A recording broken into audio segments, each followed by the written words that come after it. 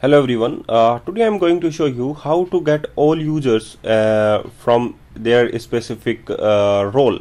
So in project we have three roles. It's related to the student management system. That is the student, admin, and the teachers. So you can check it in the DB initializer class. First of all, we have three roles in the project, that is in the model and DB initializer class. So admin, teacher, and the student. So we have three roles in the project. Okay, how to get a specific user list from their roles? So you can use it. Await user manager dot get user in roles, and the user manager must to add it here. Private read only user manager application user inherited with the application user class.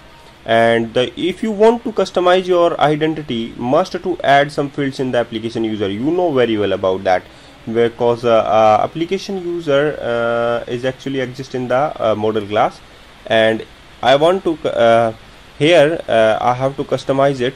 There is name, age, birth date, gender, address, enrollment, further name. These are the okay. And so user manager add with the application user, and construct use a constructor with the application user manager. By user manager dot get user in role, and specify the as a string the role, that is the student. Okay, after that, if you want to if you want to generate a view on the basis of the all users, so you can use a view model class. So add a view model class in the view model folder.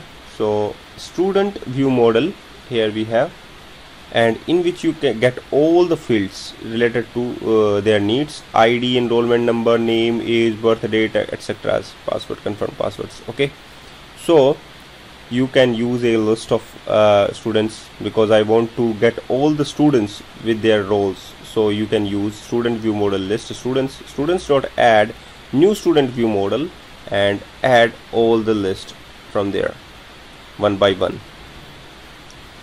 Okay, so you can use it. Enrollment number equals to item dot enrollment number. Item is items there is. Okay, and generate a view of the students.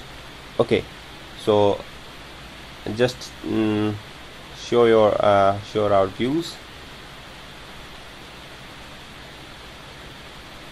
Components folder and the students, and there is the view, the student view model. You can use an enumerable class, and you can also scaffold that things.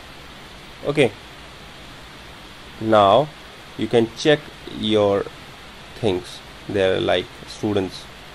So we have two students in their role.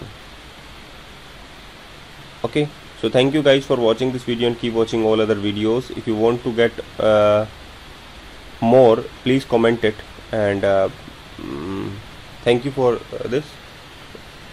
There is the logic. Thank you very much.